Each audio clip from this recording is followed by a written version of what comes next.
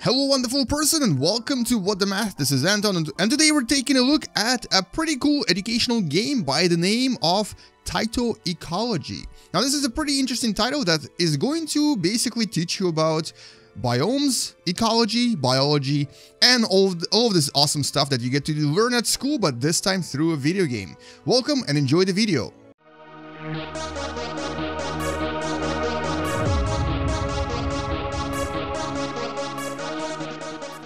Now, right off the bat, this is actually a port from an iPad, and so here you might notice that the graphics are not particularly super awesome, but this also means that it can actually play pretty well even on a slower computer. So, I'm going to show you what this game is, first of all, by starting a new biome and just giving you an idea of what to expect when you purchase this game. So, there's 3 biomes to choose from, and this is just the beginning of the game where you basically get to choose between grasslands, rainforest, or desert. I think usually desert is recommended. We're going to turn the tutorial off because I'm going to just kind of explain it to you.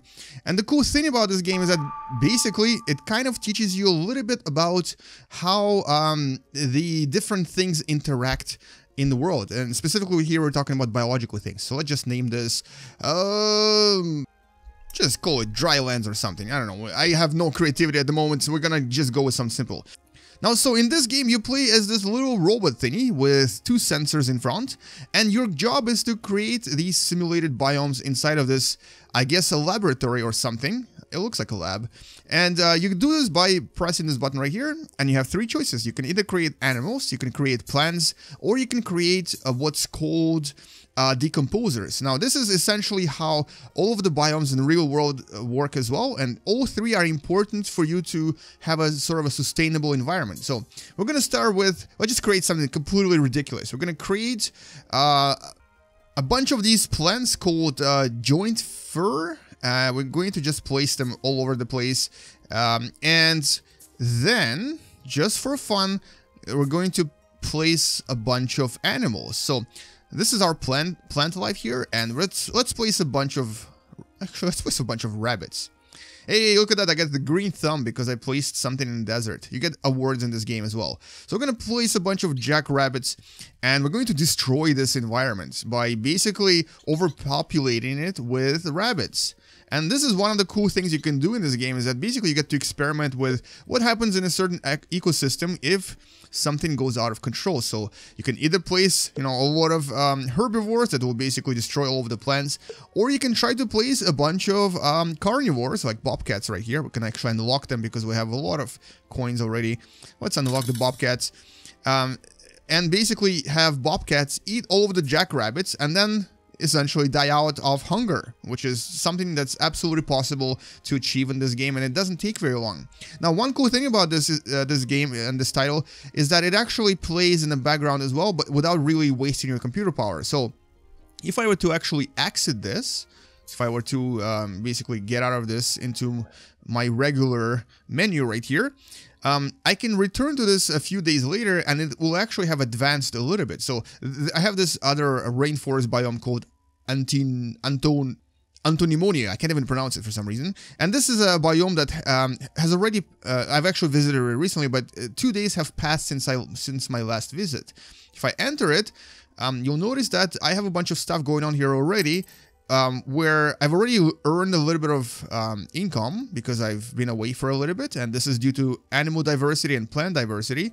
And you'll notice that this biome is a lot more complex than my desert biome, so there's a lot of things going on. I have moths flying around. These are actually pollinators, which is why I have so many plants here. I've only started with like a couple of plants, but these moths helped pollinate these heliconia plants, which after they started pollinating, they started flowering and created more plants. So this is a lot of the really cool things, a lot of really cool topics going on, which of course, if you're a biology teacher, this is essentially how you would want to teach your kids about all of this stuff. And if you're a student of biology, you may want to play around with this just so you can learn about all of these various topics. I also have carnivores taking care of business, so these are my ocelots, and I think they're not hungry, but what are they eating? Because I don't see anything that they're eating. I think they ate everything, actually. You can usually check if you have animals that have died out, and look at that. I used to have armadillos, they're all dead. They all died of starvation. I used to have frogs, they all died as well. I used to have agoutis, also died. So all of my herbivores are essentially dead. And I think it's because all of my ocelots ate them. I'm fairly certain that that's exactly what happened. I also have ants here. These are, I think I forgot what they actually do. But I think ants are used for scavenging. Okay, I'm not sure what this exactly is, but I guess they scavenge for stuff and they eat leftovers. Now, you also need these guys, and these are they're called decomposers because they basically would. Oh, I don't need more ants. What these do, they essentially destroy dead matter. So if suddenly there's a bunch of dead animals everywhere, my environment is going to start getting polluted and toxic and so on and so forth. And so these guys like earthworms and millipedes and mushrooms, they decompose this stuff and create nutrients, and they're very, very important, which is why my biome, as you can see, is actually 100% health.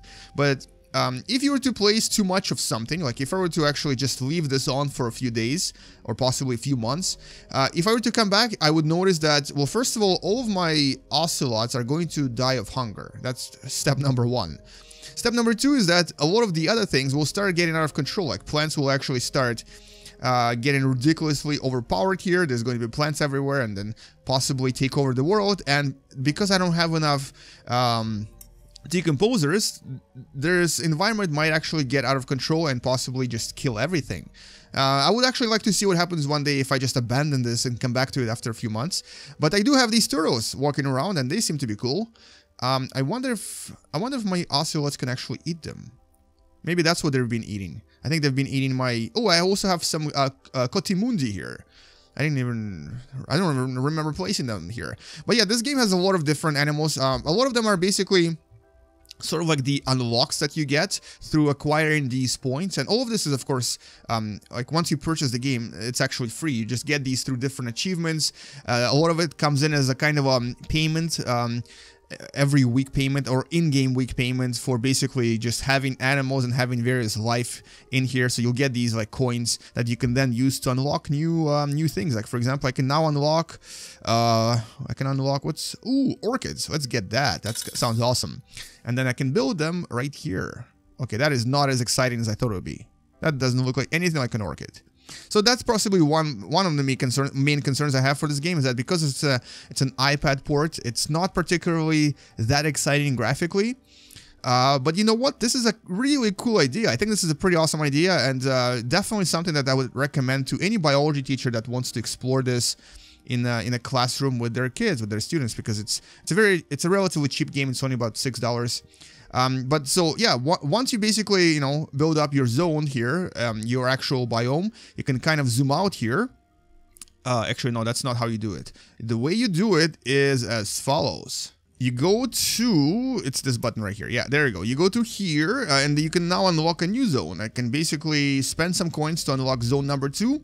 And increase the size of my area so I can basically plant more things, build up more animals, and so on. And it kind of tells me what's going on here. So you can kind of see there's, you know, health seems to be okay for zone number 1. Where's zone number 1? Here we go. Zone number 1. Health is okay. There's no detritus, so meaning that all of my decomposers, like mushrooms that you see right here, are doing well. They're basically decomposing everything.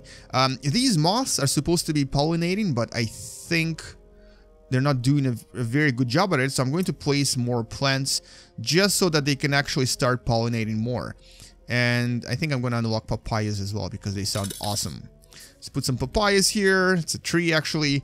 And we're going to place more of these heliconias because they actually spread really fast.